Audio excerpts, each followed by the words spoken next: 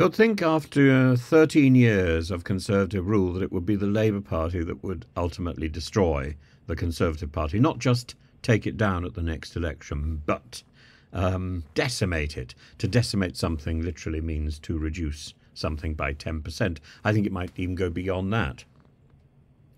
And I think it's going to be... I think we could find the Conservative Party of today is reduced to what the Liberal Party was reduced to after the First World War. I think we could see the end of the Conservative Party as a significant two-party force, which may mean that in practice we are thrown into PR by default.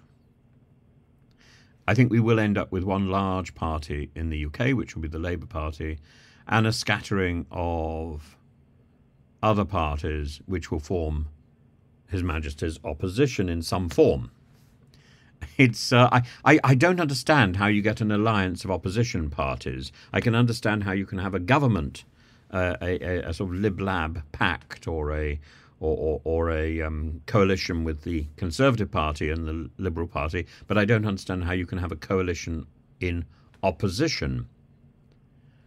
But I think that's what we're going to end up with after the next election, and the party which is going to destroy the Conservative Party, as I say, is not the Labour Party, but according to the newspapers today, it's going to be the Reform Party, Richard Tice's party. And I get the Reform Party so confused with Lawrence Fox's Reclaim Party, and of course I'm supposed to get it confused. I'm supposed to get Richard Tice confused with Nigel Farage. Nigel Farage is the chairman of the party or something, or is the I don't know, banner of the Reform Party, and Richard Tice is the person who does all the work. But it doesn't really make any difference. There is even talk that Nigel Farage is going to seek election in the next few weeks to replace Mr. Bone. And that would be very entertaining indeed. I think Nigel Farage should be in Parliament. I think he should be held accountable for being the single guiding force of Brexit, and I think he should be there to say, well, this is what I would do. Well, let's listen to what he would do. He should be there at the centre, because part of the problem of Brexit, if we allow for the fact that a referendum should decide what we do, and there is debate about that, particularly given the fact that the referendum that we had was supposed to be for guidance rather than implementational. So that is one debate. But the second debate, which is the one that I fall into, is that if we have a referendum, and if even by a slim majority it succeeds in demanding Brexit, that should have been implemented with as much thought as possible, and that means pulling in those voices who were responsible for the movement that produced the referendum in the first place, and yet everything was done to sideline Farage. Now, I'm not saying this because I like Farage. I'm saying this because he was clearly the driving force of Brexit. So now he's in a position to stand back and say, well, it's not the Brexit we want. So we are in complete chaos, and say, well, it's not what he would have done. Why wasn't he there in the room to do it? So if he knew better, why were we not listening to him? Why were we instead allowing Theresa May to fiddle while Rome burnt? Why were we instead allowing Boris Johnson to come in saying, get Brexit done and don't care about the details?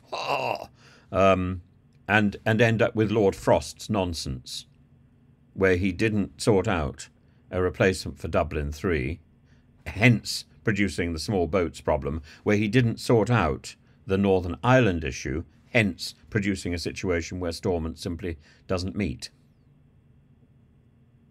So when we and to say nothing about the signals that Brexit has sent across to Eastern Europe, I would argue that Brexit encouraged Mr. Putin as much as the indifference of the Europeans and the West to his seizure of the Kremlin, of the Crimea in 2014.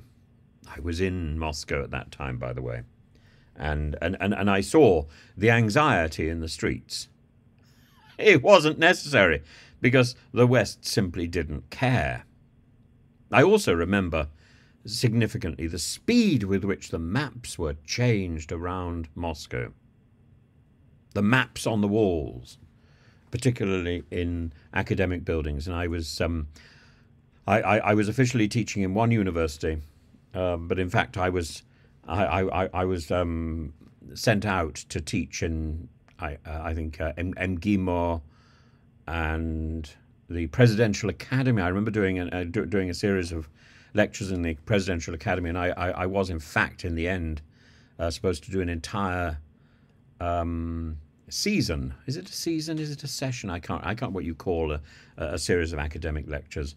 An entire term or 2 terms worth of lectures on liturgy, which would have been great fun. In the event I didn't do it because COVID interfered, and after COVID, Putin's maniacal greed interfered. Where's my shirt?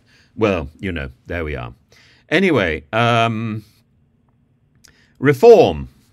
Reform is trying to have an impact on British politics. Now, because of our first past the post system, the chances of reform getting any serious number of seats in the next election is absurd. But they are scoring about 9% in opinion polls. They are seizing the right-wing part of the Conservative Party, and I suspect they're going to divide that vote and therefore allow other parties to squeeze out the sitting Conservative Member of Parliament, which, most of those Conservative sitting members of Parliament are not doing a good job. They should certainly be squeezed.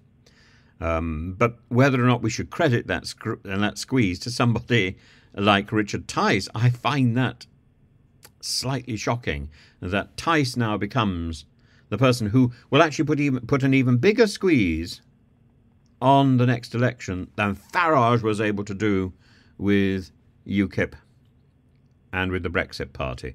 That, I think, would be ironic, because Tice is not Farage. Tice is a poor imitation of Farage. There was a press conference which today, which is part of Reform's general election strategy, and of course the question is whether or not Farage will return to frontline politics. In Newcastle, Richard Tice said that he was going to stand in Hartlepool, and that this is a seat held by Labour since 1974, before the Conservatives seized it 3 years later, and that was part of the strategy to deal with apathy in the region. He says we've got good representation in the northeast, a great team. It's obviously, in a sense, a vibrant part of the red wall seats that we are specifically targeting. And there's frustration, he said, huge disenchantment about how the Tories have betrayed Brexit. And he's asked whether or not he would move aside if Farage wanted the seat for himself. And Tice says, well, we don't get into titles. I think Farage, president, has made it very clear he wouldn't stand again in a first-past-the-post election as a candidate. But he could be very involved in campaigning. And I think at the moment Farage is only too happy to appear on television, and is keeping his powder dry and his image warm. It's like somebody is sitting on the loo seat, keeping it warm for him, because in the end, Tice is just the Kermit to Jim Hanson's hand. It's Nigel Farage's hand which makes Richard Tice go wild, and the resignation of Jenrick, the failure of the Rwanda scheme, the failure of Sunak to deliver on the migration stuff. Frankly, Sunak's target is to appease the right wing. He ought to start looking at the other side of the Conservative Party, which at least would be solid. I think he should abandon the right wing to reform, on the understanding that they're not going to get very many seats anyway. But it could well be the reason why the Conservative Party loses the next election. It could be the pressure of Tice rather than the effectiveness of Starmer that ensures the election goes against Sunak. I'm also slightly amused by the fact that Reform's chief executive is Paul Oakden. And Paul Oakden, I seem to have come across him once before. But there we are. UKIP has a very wide reach, doesn't it?